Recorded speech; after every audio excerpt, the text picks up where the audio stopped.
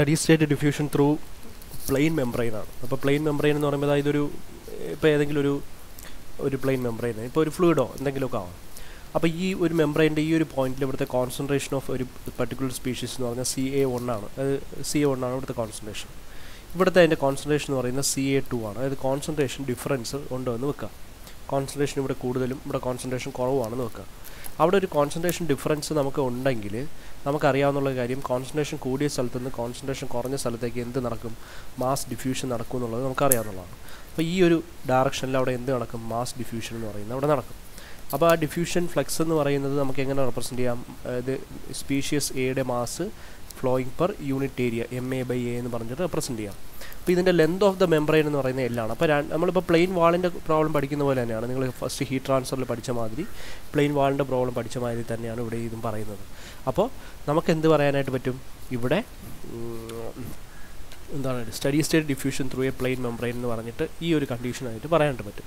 അപ്പോൾ നമുക്ക് steady state diffusion through A plain മെംബ്രെയിനിൽ നമുക്ക് ഇതാണ് നമ്മുടെ general heat mass diffusion equation എന്ന് പറയുന്നത്. 3 ഡയറക്ഷൻസിലുള്ളത് നമ്മൾ ഹീറ്റ് എന്ന് ദർ ഈസ് നോ എന്താണ് മാസ് ജനറേഷൻ എന്ന് പറഞ്ഞാൽ ഈ ഒരു ടൈം എന്ന് പറയുന്നത് 0 ആയി പോകും. സ്റ്റഡി സ്റ്റേറ്റ് ആകുമ്പോഴത്തേക്ക് concentration difference with respect to ടൈമും എന്തായി പോകും, 0 ആയി പോകും. അപ്പോൾ ഈ ഒരു ഡിഫറൻഷ്യൽ ഇക്വേഷനിൽ നമുക്ക് എന്ത് പറയാൻ പറ്റും, അപ്പോൾ നമുക്ക് ജനറൽ മാസ് ഡിഫ്യൂഷൻ ഇക്വേഷൻ എന്ന് പറഞ്ഞാൽ ആദ്യം എഴുതാൻ വേണമെങ്കിൽ general mass diffusion equation is given by നമുക്ക് എന്ത് പറയാം, നമ്മൾ ഇതിന് ഈ ഒരു വീഡിയോയിൽ ഇതിൻ്റെ പ്രോബ്ലം ചെയ്യും. ഇതിൻ്റെ ചെറിയൊരു ഡെറിവേഷൻ 2 സ്റ്റെപ്പേ ഉള്ളൂ, അത് തീരും 2-3 സ്റ്റെപ്പ്. ഞാൻ പിന്നെ മാക്സിമം വലുതാക്കാൻ പറ്റുമെങ്കിൽ എങ്ങനെയൊക്കെ വലുതാക്കുക എന്നുള്ളതാണ് ഞാൻ ഈ പറയുന്നത്. (x (2 CA/(y)² plus (CA/(z)² plus എന്താണ് മാസ് ജനറേറ്റഡ് അല്ലേ, അതായത് NAG ഡിവൈഡഡ് ബൈ എന്താണ് ഡിഫ്യൂഷൻ കോഎഫിഷ്യൻറ്റ് A അല്ലെങ്കിൽ DAB 1/DAB ഇൻറ്റു എന്ത് കിട്ടും, CA/T. സ്റ്റഡി സ്റ്റേറ്റ് ആയതുകൊണ്ട് ഇത് 0 എന്ന് പറയാം. There is no mass generation, ഇത് 0. അപ്പം നോ മാസ് ജനറേഷൻ്റെത് ഇത് 0 എന്ന് പറയാം. ഇത് നമ്മൾ സ്റ്റഡി സ്റ്റേറ്റ് അപ്ലൈ ചെയ്തിട്ട് ഇത് ഈക്വൽ ടു നമുക്ക് എന്തെന്ന് പറയാം, 0 എന്ന് പറയാം. അപ്പോൾ ഇവിടെ നിന്ന് ബാക്കിയുള്ളത് എന്താണ്, D² CA/dx² is equal to നമുക്ക് എന്ത് കിട്ടും, 0 എന്ന് കിട്ടും. അപ്പോൾ D² CA/dx² 0 എന്ന് കിട്ടും. ഇനി ഇൻ്റഗ്രേറ്റ് ചെയ്താൽ dCA/dx എന്ന് പറഞ്ഞിട്ട് കിട്ടും, വിച്ച് ഈസ് ഈക്വൽ ടു ഒരു കോൺസ്റ്റൻറ്റ് കിട്ടും C1. അഗെയിൻ ഇൻ്റഗ്രേറ്റിംഗ് ഈ dCA/dx എന്ന് പറഞ്ഞാൽ C ആയി മാറും. C1ൻ്റെ integral C1 into X, variable X ആണല്ലോ, C1 ഇൻറ്റു എക്സ് പ്ലസ് പിന്നെ അടുത്ത ഇൻ്റഗ്രേഷൻ കോൺസ്റ്റൻറ്റ് C2. അപ്പോൾ ഇതിൽ നമുക്ക് ബൗണ്ടറി കണ്ടീഷൻസ് കൊടുക്കണം. അപ്പോൾ ഞാൻ ഇവിടെ നിന്ന് ഇങ്ങോട്ടേക്കാണ് ഡിഫ്യൂഷൻ സ്റ്റാർട്ട് ചെയ്യുന്നത്. ഇവിടെ എക്സിൻ്റെ വാല്യൂ എന്ന് പറയുന്നത് 0 ആണ്. ഇവിടെ എത്തുമ്പോൾ എക്സിൻ്റെ വാല്യൂ എന്ന് പറയുന്നത് എന്താവും, L ആവും. അപ്പോൾ ഇവിടെ എക്സ് ആണ് variable. So at x equal to 0, എക്സിൻ്റെ വാല്യൂ 0 ആവുന്ന സമയത്ത് ഇവിടെ CAയുടെ വാല്യൂ എന്ന് പറയുന്നത് concentration of species A becomes എന്താണ്, CA1 ആവും. അപ്പോൾ x equal to 0, CA equal to CA1. അപ്പം x equal to 0യിൽ CA equal to C1 എന്ന് പറയുന്ന വാല്യൂ സബ്സ്റ്റിറ്റ്യൂട്ട് ചെയ്യുമ്പോൾ ഈ ഒരു ഇക്വേഷൻ 1 ബിക്കംസ് 1 എന്ന് പറയുന്നത് എങ്ങനെയായി മാറും, CAയുടെ സ്ഥലത്ത് CA1 കൊടുക്കാം, C1 ഇൻറ്റു എക്സിൻ്റെ സ്ഥലത്ത് 0 കൊടുക്കാം പ്ലസ് C2. ദാറ്റ് ഈസ് നമുക്ക് എന്ത് കിട്ടി, C2 is equal to CA1 എന്ന് കിട്ടി. അപ്പോൾ C2 എന്ന് പറയുന്ന constant value concentration at this point, അതായത് CA1 എന്ന് കിട്ടി. ഇനി at x equal to L, അത് എക്സിൻ്റെ വാല്യൂ ഈക്വൽ ടു L, അതായത് ഇവിടെ എത്തുമ്പോഴത്തേക്ക് എക്സിൻ്റെ വാല്യൂ Lന് ഈക്വൽ ആവും. അപ്പോൾ CAയുടെ വാല്യൂ എന്ന് പറയുന്നത് എന്താവും, CA1 ആവും. അതായത് ഇവിടെയാണ് CA1 എന്ന്, CA2 is equal to CA എന്നാവും. അപ്പോൾ ഈ ഒരു ഇക്വേഷൻ 1 എന്ന് പറയുന്നത് ദെൻ ഇക്വേഷൻ 1 ബിക്കംസ് CAയുടെ സ്ഥലത്ത് നമുക്ക് എന്ത് കൊടുക്കാം, CA2 which is equal to C1 into X. എക്സിന് വരെ നമ്മൾ എന്ത് കൊടുക്കണം, L കൊടുക്കണം പ്ലസ് C2 എന്ന് പറഞ്ഞാൽ നമുക്ക് എന്താണെന്നറിയാം, CA1 എന്നാണ് അറിയാം. ഇവിടെ എന്നിട്ട് C1L is equal to CA2 ഇതങ്ങ് അപ്പുറത്ത് കൊണ്ടുപോയി കഴിഞ്ഞാൽ നമുക്ക് എന്ത് കിട്ടും, മൈനസ് CA1 എന്ന് കിട്ടും. ഓക്കെ, ഇതിവിടെ ഇട്ടു, ബാക്കി ഇതൊക്കെ അപ്പുറത്ത് കൊണ്ടുപോകും. ഇനി ഇവിടെ നിന്ന് C1 ആണ് കണ്ടുപിടിക്കാനുള്ളത്. അത് CA2 minus CA1 divided by എന്ത് കിട്ടി, L എന്ന് കിട്ടി. So we have the values of C1 and C2. Now substituting the values of C1 and C2 in equation number 1, then equation number 1 becomes CA is equal to C1 into X. C1 ന്റെ value അല്ലേ, അതായത് CA2 minus CA1 concentration A1 L divided by L into എന്താണ് X plus C2 എന്ന് പറഞ്ഞാൽ എന്താണ്, CA1. അപ്പോൾ ഇതാണ് നമ്മുടെ CAയുടെ ജനറൽ ഇക്വേഷൻ ഫ്രം ഫിക്സ് ലാ. ഇനി നമ്മൾ അപ്ലൈ ചെയ്യുന്നു. അവിടെ ഫോറിയർ ലാ ആയിരുന്നു നമ്മൾ ഹീറ്റ് കണ്ടക്ഷൻ ചെയ്തത്. ഇവിടെ നമ്മൾ എന്ത് ചെയ്യുന്നു, ഫിക്സ് ലാ അപ്ലൈ ചെയ്യുന്നു. അപ്പോൾ ഫിക്സ് ലാ അപ്ലൈ ചെയ്യുമ്പോഴത്തേക്ക് നമുക്ക് എന്താ അറിയാം, mass diffusion flux MA/A is equal to minus D into dCA/dx അല്ലേ. അതായത് ഈ സി എനെ with respect to X differentiate ചെയ്തിടുക, അത്രയേ ഉള്ളൂ.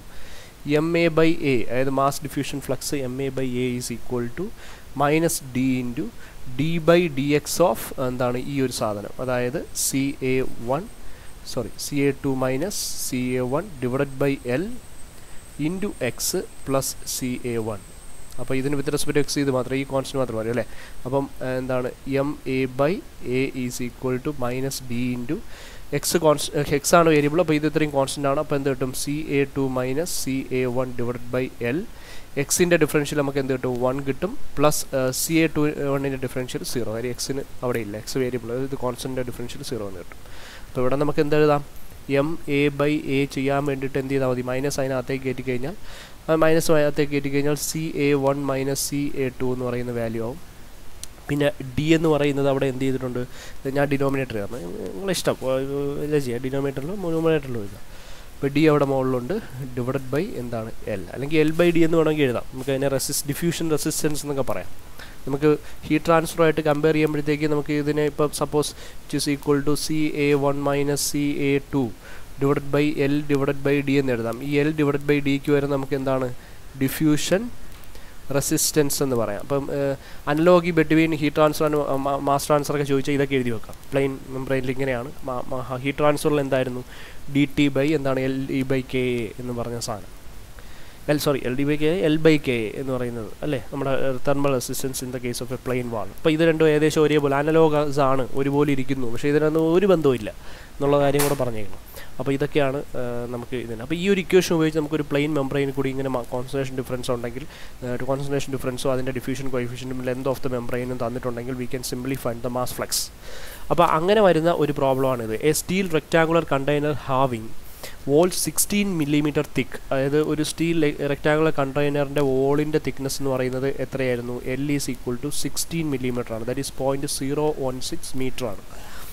Is used to store gaseous nitrogen at elevated pressure. That molar concentration of hydrogen in the steel at the inside and outside, inside outside തന്നിട്ടുണ്ട്. Inside surface എന്ന് പറയുന്നത് concentration, molar concentration എന്ന് പറയുന്നത് CA1 ആയിട്ട് എടുത്തു, അല്ലെങ്കിൽ CH1 നിങ്ങൾക്ക് ഇഷ്ടമുള്ള രീതി എടുക്കാം. 1.2 kilogram mole per metre ക്യൂബാണ്, and 0 respectively. അപ്പോൾ CA2 എന്ന് പറയുന്നത് 0 ആണ്. അപ്പോൾ ഇത് വലിയ കോൺസെൻട്രേഷൻ കൂടിയ സ്ഥലത്ത് നിന്ന് കോൺസെൻട്രേഷൻ കുറഞ്ഞ സ്ഥലത്തേക്ക് ഇവിടെ എന്തുണ്ടാവും, മാസ് ഡിഫ്യൂഷൻ ഉണ്ടാവും. That is MA by A which is equal to NA എന്ന് പറയുന്ന സാധനം നമുക്ക് കൺക്ലൂഡ് ചെയ്യാൻ പറ്റും.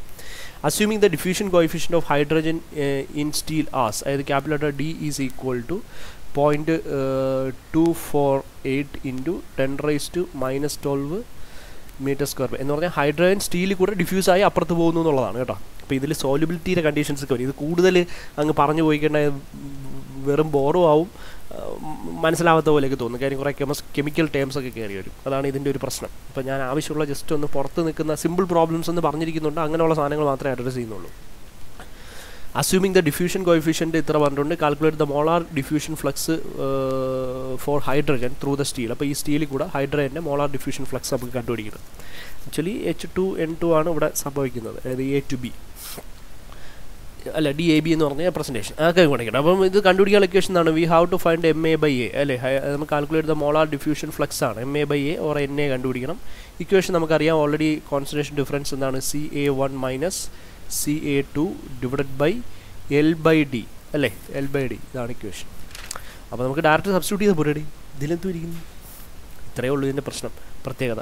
അപ്പം D വേണമെങ്കിൽ മോളെ D ഇൻറ്റു എന്താണ് CA1. ഞാനിത് തിരിച്ചു മറിച്ചൊക്കെ എഴുതുന്നത് നിങ്ങൾക്ക് അതൊന്ന് ഒരു തവണ കാണുമ്പോൾ തന്നെ അതങ്ങ് മറക്കാതിരിക്കാൻ വേണ്ടിയിട്ടാണ്. D ഈസ് ഈക്വൽ ടു നമുക്ക് എന്ത് ചെയ്യാൻ പറ്റും, 0.248 into 10⁻⁻12 into CA1 minus data ബുക്കിൽ തരേണ്ട, ഇതിങ്ങനെ പഠിച്ചു പറ്റും. CA1 minus CA2, CA1 CA2 ഒക്കെ ഡാറ്റ തന്നിട്ടുണ്ട് 1.2 മൈനസ് 0. അപ്പോൾ ഇതിൻ്റെ യൂണിറ്റ് തന്നെ വരും കേട്ടോ, kilogram mole per metre ക്യൂബാണ് divide by അപ്പം കിലോഗ്രാം മോൾ പെർ അപ്പം ഡിവൈഡ് ബൈ നമുക്ക് എന്തുവാണ് L ലെന്ത് എന്ന് പറയുന്നത് എത്രയാണ് 16 മീറ്റർ 0.016. ഓക്കെ, അപ്പോൾ ഇത് ചെയ്യുമ്പോഴത്തേക്ക് വാല്യൂ 18.6 ഇൻറ്റു 10⁻⁻12 എന്ന് പറയുന്ന സാധനം വരും എന്താണ് പറയുന്നത്. അപ്പം ഇവിടെ മീറ്റർ സ്ക്വയർ പെർ സെക്കൻഡ് ഒക്കെ ഉണ്ട്. അപ്പോൾ ആ ഒരു സാധനം വെച്ചിട്ട് ഇതിൻ്റെ യൂണിറ്റ് വന്നിട്ട് ഇങ്ങനെ വരും, kilogram mole per second metre square. Okay, അപ്പം ഇതൊന്ന് ആലോചിച്ചോളാം. അപ്പോൾ ഈ യൂണിറ്റ് കൂടെ നോക്കുക. അപ്പോൾ ഇത്രയും കണ്ടുപിടിക്കുക എന്നുള്ളതേ ഉള്ളൂ. വളരെ സിമ്പിളായിട്ടുള്ള ക്വസ്റ്റ്യൻ ഇല്ലേ, ഇത് അറിഞ്ഞ് ചെയ്യാം. ഇത് അറിഞ്ഞാൽ 10 മാർക്ക്. അപ്പോൾ ഇത് ഡെറിവേഷനായിട്ട് ചോദിക്കാറുണ്ട്, ക്വസ്റ്റ്യനായിട്ട് ചോദിക്കാറുണ്ട്. ഇനിയിപ്പോൾ അതേമാതിരി വേറൊരു ക്വസ്റ്റ്യനാണ്. ഇത് ഒരു hydrogen gas is maintained at A pressure of 2.4 bar and 1 bar on opposite sides of a plastic membrane. ഒരു പ്ലാസ്റ്റിക് മെംബ്രെയിൻ്റെ ഒരു സൈഡിൽ എത്ര ബാറാണ്? 2.4 ബാറാണ്. മറ്റേ സൈഡിൽ 1 ബാറാണ്. അതിൻ്റെ thickness L is equal to 0.3 × 10⁻³ metre thickness. Okay, the binary diffusion coefficient of hydrogen in plastic is, ഇതാണ് നമ്മുടെ plastic. Hydrogen പ്ലാസ്റ്റിക്കിലുള്ള diffusion coefficient D is equal to 8.6 × 10⁻⁸ metre square per second. And സോല്യൂബിലിറ്റി of സോല്യൂബിലിറ്റിയുടെ കാര്യം ഇവിടെ ഒന്ന് ഓർത്തിരിക്കുക. സോല്യൂബിലിറ്റി വെച്ച് പല equations, സോല്യൂബിലിറ്റി പല equations നമുക്ക് സോല്യൂബിലിറ്റിയുടെ കേസിൽ പറയാം കേട്ടോ. അപ്പോൾ ഇപ്പോൾ ഇത് മാത്രമല്ല, സോല്യൂബിലിറ്റി എന്ന് പറഞ്ഞപ്പോൾ S ആണെന്ന് വെക്കാം. കോൺസെൻട്രേഷൻ കണ്ടുപിടിക്കാൻ ആ സോല്യൂബിലിറ്റീനെ പ്രഷർ കൊണ്ട് മൾട്ടിപ്ലൈ ചെയ്താൽ മതി. ഇതൊരു കാര്യം ആലോചിച്ചിട്ട് വെച്ചിരിക്കുക. ഇത് അറിയാമെങ്കിൽ ഇത് ചെയ്യാൻ പറ്റും. ഇതാ ഞാൻ പറഞ്ഞത്, ഇങ്ങനെ കുറേ കെമിക്കൽ ഫോം സാധനങ്ങൾ ടേംസിലേക്ക് കയറി വന്നു കഴിഞ്ഞാൽ കോംപ്ലിക്കേറ്റഡ് ആവും. അപ്പോൾ അധികം ഡീപ്പായിട്ട് നിങ്ങൾ ഡിഗ് ചെയ്യേണ്ട കാര്യം സിലബസിൽ തന്നെ പറഞ്ഞിട്ടുണ്ട്, എന്താണ് സിമ്പിൾ പ്രോബ്ലംസ് എന്നുള്ളത്. അപ്പം ഇത് ബൈനറി ഡിഫ്യൂഷൻ കോഎഫിഷ്യൻ്റ് തന്നിട്ടുണ്ട്. And സോല്യൂബിലിറ്റി of the hydrogen in the membrane is, that is S is equal to 0.00145 അത്രയും kilogram mole per metre cube. അതായത് ഇത്രയും മീറ്റർ ക്യൂബിൽ ഇത്രയും കിലോഗ്രാം മോൾ സോല്യൂബിൾ ആവും. അത്രയും ബാർ പെർ പ്രഷർ ബാർ. ആ ബാർ തന്നെയാണ് ഇവിടെ പറഞ്ഞേക്കുന്നത്. യൂണിറ്റ് നോക്കിക്കോളാം, ബാർ. അതിപ്പം പാസ്കലായിരുന്നെങ്കിൽ ഞാൻ പറയാം. Calculate the conditions, temperature 24 degrees Celsius ആണ്. The following: molar concentration of hydrogen molar concentration at ഇവിടുത്തെ molar concentration of hydrogen CH1 ആണ്. ഇവിടുത്തെ molar concentration of hydrogen CH2 എന്ന് പറഞ്ഞാൽ molar concentration കണ്ടുപിടിക്കാൻ S-നെ സോല്യൂബിലിറ്റിനെ എന്തുകൊണ്ട് മൾട്ടിപ്ലൈ ചെയ്താൽ മതി?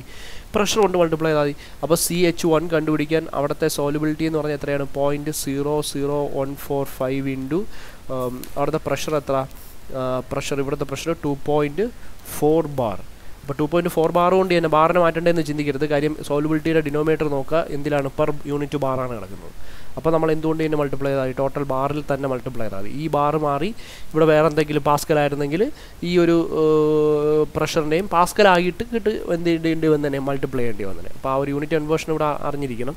അപ്പോൾ അത് ചെയ്യുമ്പോഴത്തേക്ക് 0.00348 എന്ന് പറയുന്നത് കിട്ടും. അപ്പം അതിനെ കിലോഗ്രാം മോൾ എന്തുമാത്രം ബാർ മാത്രം പോവും, ബാക്കി കിലോഗ്രാം മോൾ മീറ്റർ ക്യൂബിലേക്കാവും. ഇനി CH2 കണ്ടുപിടിക്കാനായിട്ട് നിങ്ങൾ ആക്ച്വലി ഈ ടേംസ് വെച്ചുള്ള കൺവേർഷൻ ഈ യൂണിറ്റ് നോക്കിയാൽ നിങ്ങൾക്ക് ചെയ്യാൻ പെട്ടെന്ന് മനസ്സിലാവും, പിടികിട്ടും കേട്ടോ. ഈ യൂണിറ്റ് വെച്ചിട്ട് നമുക്ക് പിടിക്കാൻ പറ്റും. കോൺസെൻട്രേഷൻ ഈ ഒരു യൂണിറ്റ് കിട്ടണമെന്ന് ആലോചിച്ചാൽ മതി. അപ്പം CH2 ആണെങ്കിൽ 0.00145 എന്താണ് H, അവിടുത്തെ പ്രഷർ 1 ബാറാണ്. അപ്പോൾ അതിന് കേട്ടോ 0.00145 kilogram mole per metre cube എന്ന് പറയുന്ന സാധനം തന്നെയൊക്കെ ആയിരിക്കും കിട്ടുന്നത്. അപ്പോൾ അത് വെച്ചിട്ട് നമുക്ക് വി ക്യാൻ ഫൈൻഡ്, ഞാൻ ചെയ്യണോ? നമ്മൾ MA/A ചെയ്തുകൂടെ? MA/A ചെയ്യാനായിട്ട് D ഇൻറ്റു എന്താണ് CA1 - CA2 അല്ല CH1 - CH2 ഡിവൈഡ് ബൈ എന്താണ് L. എല്ലാം ഉണ്ടല്ലോ. CH1 ഉണ്ട്, CH1 വലുതും CH2 ചെറുതുമല്ലേ തന്നെ. CH1 - CH2 into D diffusion coefficient ഉണ്ട്. എല്ലാം കൂടെ മൾട്ടിപ്ലൈ ചെയ്തെടുത്ത് വെക്കുക എന്നുള്ളൊരു പരിപാടി മാത്രമേ ഉള്ളൂ. 58.19 × 10⁻⁸ kilogram moles per second metre square. അപ്പോൾ അതാണ് അവിടുത്തെ ഇതെന്ന് പറയുന്നത്. ഇനി ഇതേ സാധനം നമുക്കൊരു സിലിണ്ടറിൻ്റെ കേസിൽ വരും. സിലിണ്ടറിൻ്റെ കേസാണെങ്കിൽ നമുക്ക് ഇൻസൈഡ് റേഡിയസ് ഔട്ട്സൈഡ് റേഡിയസ് തന്നിരിക്കും. Inside concentration CO1, outside radiation CO1. അപ്പോൾ ഈ ഒരു ഇക്വേഷനാണ്. നിങ്ങൾ ഇത് അധികം ചോദിച്ചു കണ്ടില്ല, എന്നാലും ഞാൻ ഇത് ചിലപ്പോൾ സ്കിപ്പ് ചെയ്യേണ്ടതെന്ന് വെച്ചിട്ട് പറഞ്ഞേക്കുന്നതാണ്. ഇവിടെ DA എന്ന് പറഞ്ഞാൽ അവിടെ അറിയാമല്ലോ ഡിഫ്യൂഷൻ കോഎഫിഷ്യന്റ്. CA1 CO2 അറിയാം. Δx എന്ന് പറയുന്ന ഇതാണ്, അതായത് രണ്ട് റേഡിയസിൻ്റെ ഡിഫറൻസ്, അതിൻ്റെ തിക്നെസ്, ആ ഒരു ഏതൊരു തിക്നെസ്സിലാണ് അവിടെ ഡിഫ്യൂഷൻ നടക്കുന്നത് എന്നുള്ളത്. ഇൻറ്റു AM എന്ന് പറയുന്ന മീൻ ഏരിയ, ലോഗ് മീൻ ഏരിയ എന്ന് പറയും. ആ log mean area is given by 2πL × R2 - R1 log R2/R1. Okay, ഇത് കാണാതെ പഠിച്ചു വെച്ചിരിക്കണം, ഇമ്പോർട്ടൻ്റ് ആണ്. അപ്പം സ്പിയർ ആണെങ്കിൽ ഈ പ്ലെയിൻ വാളിന് പകരം ഈ MA കണ്ടുപിടിക്കുമ്പോൾ ഈ ഒരു ഇക്വേഷൻ എടുത്തിട്ട് ചെയ്യുക. R1 R2 ഒക്കെ തന്നിരിക്കുമ്പോൾ L തന്നിരിക്കും, ബാക്കിയൊക്കെ സാധനം. സിലിണ്ടറാണ്, സ്പിയർ അല്ല, സോറി, സിലിണ്ടർ ആണെങ്കിൽ ഇനി സ്പിയർ ആണെങ്കിൽ അതേ ഇക്വേഷൻ പോലൊക്കെ തന്നെയാണ്, ഇതേ സാധനം തന്നെയാണ്. പക്ഷേ ഡെൽറ്റ എക്സ് എന്ന് പറയുന്നത് R2 - R1 ആണ്. AM-ൻ്റെ വാല്യൂ മീൻ ഏരിയ മാറും. 4πr1 R2 എന്ന് പറയുന്ന ഇക്വേഷൻ ഉപയോഗിച്ചിട്ടാണ് ചെയ്യുന്നത്. നമുക്ക് ഇവിടെ ഒരു spherical cylinder 3.5 metre inner diameter 3.5 മീറ്ററും എന്താണ് 40 മില്ലിമീറ്റർ തിക്ക്. അപ്പം ഡയമീറ്റർ ഇന്നർ റേഡിയസ് എന്ന് പറയുന്നത് എത്രയാണ്? R1. ഇപ്പോൾ R1 ആണ് ഇന്നർ റേഡിയസ്, ഔട്ടർ R2 എന്ന് നോക്കുക. R1 എന്ന് പറയുന്നത് നമ്മൾ എങ്ങനെ കണ്ടുപിടിക്കും? 3.5ൻ്റെ പകുതി ആയിരിക്കും അല്ലേ? 3.5 മീറ്റർ ഡിവൈഡഡ് ബൈ 2, അത്രയും മീറ്റർ ആയിരിക്കും എന്താണ് R1 എന്ന് പറയുന്നത്. 40 മീറ്റർ തിക്ക്. അപ്പോൾ ഇതിൻ്റെ തിക്നെസ് എന്ന് പറയുന്നത് 40 ആണ്. അപ്പോൾ നമ്മൾ R2 കണ്ടുപിടിക്കാൻ ഈ R1ൻ്റെ കൂടെ നമ്മൾ എന്തും കൂടെ ആഡ് ചെയ്യണം? 40 കൂടെ ആഡ് ചെയ്യണം. 40 മീറ്ററിൻ്റെ മില്ലിമീറ്ററിൻ്റെ മീറ്റർ ആക്കാൻ 10⁻³ കൊണ്ട് മൾട്ടിപ്ലൈറ്റ് ആഡ് ചെയ്യുക. അപ്പോൾ നമുക്ക് അവിടെ എന്ത് കിട്ടും? ഇത്ര മീറ്റർ എന്നും പറഞ്ഞാൽ R2 കിട്ടും. The molar concentration of hydrogen in nickel at the inner surface is Ca1 എന്ന് പറയുന്നത് നമുക്ക് എത്ര തന്നിട്ടുണ്ട്? 0.085 kilogram mole per metre cube ആണ്. പിന്നെ and 0 at the outer surface Ca2 നമുക്ക് എത്രയും തന്നിട്ടുണ്ട്? 0 എന്ന് തന്നിട്ടുണ്ട്. Determine the mass diffusion rate of എന്തുണ്ട്?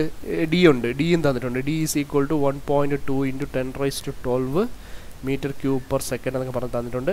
Determine the mass diffusion rate of hydrogen through the wall, that is MA ആണ് നമ്മളിവിടെ. ഇത് കിലോഗ്രാം പെർ സെക്കൻഡിലാണ് കിട്ടുന്നത്. ഒരു കാര്യങ്ങൾ അല്ലെങ്കിൽ നമ്മളിവിടെ ഫ്ലക്സ് ഡിവൈഡഡ് ബൈ ഏരിയ എന്ന് പറയുന്നത് അപ്പുറത്ത് കൊണ്ടുപോയാണ് മീൻ ഏരിയ എഴുതുന്നത്. അപ്പോൾ ഈ കിട്ടുന്ന വാല്യൂ എന്ന് പറയുന്നത് കിലോഗ്രാം പെർ സെക്കൻഡ്, അതായത് റേറ്റ് ഓഫ് മാസ് ഫ്ലോ ആണ് നമുക്ക് ഇവിടെ കിട്ടുന്നത്. അപ്പോൾ rate of mass flow MA is given by equation എന്ന് പറയുന്നത് D ഇൻറ്റു എന്താണ് Ca1 - Ca2 divided by delta X into AM. Okay, ഇവിടെ AM-ൻ്റെ വാല്യൂ എന്താണ്? 4πr1 R2. രണ്ട് വാല്യൂസും ഉണ്ടല്ലോ. നമുക്ക് ഡെൽറ്റ എക്സ് എന്ന് പറയുന്നത് എന്താണ്? R2 - R1. ഇതിൻ്റെ വാല്യൂ ഉണ്ടല്ലോ. അപ്പോൾ ഇത് രണ്ടും ചെയ്തിട്ട് MA-യുടെ വാല്യൂ നമുക്ക് സബ്സ്റ്റിറ്റ്യൂട്ട് ചെയ്യുമ്പോൾ MA ഇതിൽ ചെയ്യുമ്പോഴത്തേക്ക് വാല്യൂ കിട്ടുന്നത് ഒരു വാല്യൂ കിട്ടും. ഓക്കെ, അപ്പോൾ അതാണ് നിങ്ങളുടെ ആൻസർ എന്ന് പറയുന്നത്. ഇതിപ്പോൾ സ്പിയർ ആണോ സിലിണ്ടർ ആണോ എന്ന് നിങ്ങൾ എന്ത് ചെയ്താൽ നോട്ട് ചെയ്താൽ മതി. ഇത് നമുക്ക് അധികം ചോദിച്ചിട്ടില്ല, എന്നാലും നോക്കി വെച്ചേക്കണം. ഈ ഒരു ഇക്വേഷൻ മറന്നു പോലെ. ഇത്രയേ ഉള്ളൂ ഈ സാധനം. ഇനി നമ്മൾ രണ്ട് കാര്യങ്ങളാണ് ഇതിൽ മെയിനായിട്ട് പറയാനുള്ളത്. ഇക്യുമോളാർ കൗണ്ടർ ഡിഫ്യൂഷൻ മിക്കപ്പോഴും ഡെറിവേഷൻ ചോദിക്കാറുള്ളതാണ്. പിന്നെ ഒരു സ്റ്റാഗ്നൻ്റ് എന്താണ് വാട്ടറിൻ്റെ മണ്ടയിൽ കൂടി ഒരു എയർ പോകുമ്പോഴത്തേക്ക് ആ എയറിലേക്ക് ഉണ്ടാകുന്ന ഡിഫ്യൂഷൻ എത്ര, റേറ്റ് ഓഫ് ഡിഫ്യൂഷൻ കണ്ടുപിടിക്കുന്ന ഒരു സാധനം. അപ്പോൾ ആ രണ്ട് ഡെറിവേഷനും പഠിക്കണം. അതിൻ്റെ ചെറിയ പ്രോബ്ലംസ് എന്ന് പറഞ്ഞാൽ അതിൻ്റെ ഫൈനൽ ഇക്വേഷൻ വരുമ്പോഴത്തേക്ക് അത് വെച്ചിട്ട് ചെയ്യാൻ പറ്റുന്ന ഒരു സിമ്പിൾ പ്രോബ്ലം. അതായത് പ്രോബ്ലം ഇത്രയേ ഉണ്ടാവുള്ളൂ. നമ്മളിപ്പോൾ ഇതുപോലെ തന്നെയാണ് ഡെറിവേഷൻ പഠിച്ച് പ്രോബ്ലം 2 സ്റ്റെപ്പ് കിട്ടിയില്ലേ, അതേമാതിരിയുള്ള സാധനമാണ്. ഡെറിവേഷൻ ഇത്തിരി ഒന്ന് ശ്രദ്ധിച്ചില്ലെങ്കിൽ ഇക്യുമോളാർ കൗണ്ടർ ഡിഫ്യൂഷൻ ഭയങ്കര ഇമ്പോർട്ടൻ്റാണ്. അപ്പോൾ ആ 2 വീഡിയോസിൽ നമുക്ക് ഈ ഒരു മാസ് ഡിഫ്യൂഷൻ്റെ കാര്യങ്ങൾ തീർക്കാം. പിന്നെ ഒരു വീഡിയോ കൂടെ എക്സ്ട്രാ വരും. കാര്യം നമ്മൾ കൺവെക്ഷൻ മാസ് ട്രാൻസ്ഫർ നോക്കണം. കൺവെക്ഷൻ മാസ് ട്രാൻസ്ഫറിൻ്റെ പ്രോബ്ലം ചെയ്യുന്നത്, അത് 2 പ്രോബ്ലം ചെയ്ത് പഠിക്കുക. അത് മാത്രമേ ഉള്ളൂ. അത് നമ്മളിപ്പോൾ റേഡിയേഷൻ ഷീൽഡിൻ്റെ പ്രോബ്ലം പറഞ്ഞില്ലേ, അമ്മാതിരി ആ ഒരു ഡേറ്റാ ബുക്ക് ഉപയോഗിച്ച് ചെയ്യുന്ന പ്രോബ്ലമാണ്. അപ്പോൾ അത് ഭയങ്കര സീനൊന്നുമില്ല, ഒരു തവണ കണ്ടാൽ തന്നെ നിങ്ങൾക്ക് മനസ്സിലാവും.